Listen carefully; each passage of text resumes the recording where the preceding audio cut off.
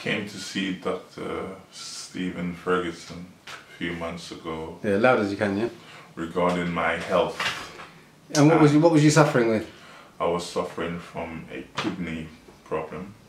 Your kidney failure, yeah? Yes. End-stage kidney disease. So they said that, what did they say about you? They wanted to put you on... the dialysis. They wanted you to have dialysis, yeah? Wanted me to have dialysis. What did they say? You needed to have a kidney transplant in the end? I need to have a kidney transplant because my kidney is not functioning well. And they said that it won't get better. When they first spoke to you, they said, is that right? They said it won't get better until if I have the dialysis and then get a transplant. Could get a transplant. Right, and then you also had diabetes. Diabetes. And was you taking tablets for the diabetes? I was taking tablets for diabetes also. And we checked your sugar today, and how's your sugar? Are you still taking the tablets? I'm not taking any. You're not taking any tablets, nothing, not at all. None for the blood pressure, kidneys, nothing. Nothing.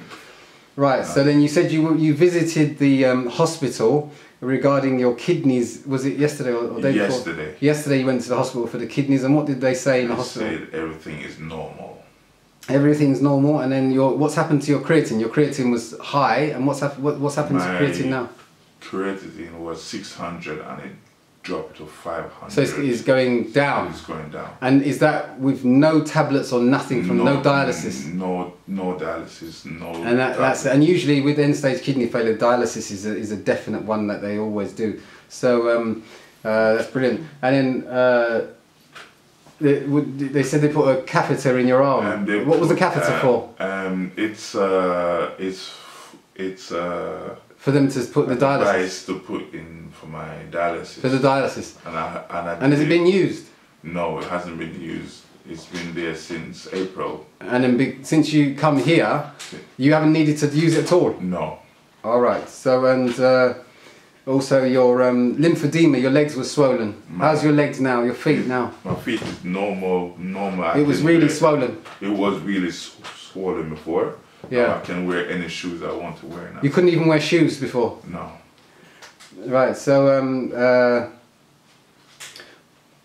what about your blood pressure? It was really, really high and we measured it today. What's happened to that? That started to... It went down. It's going down as well. And then what about your energy?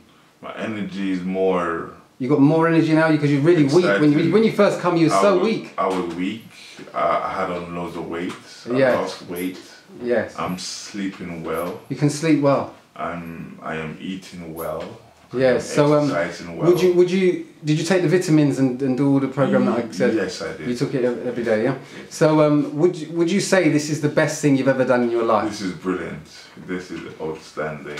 Yeah, and not only has it helped you with your kidneys, would you say that it's helped you in all aspects of your life? It's like a full... My body, everything, my mindset, my physical well-being, my appearance, everything. And your confidence as well. Confidence within myself, to look after myself more, to focus on me, to focus on everything around me, not outside of me. Yes. Yeah. So would you encourage someone else to do the full body MOT that you've done? Yes, I would.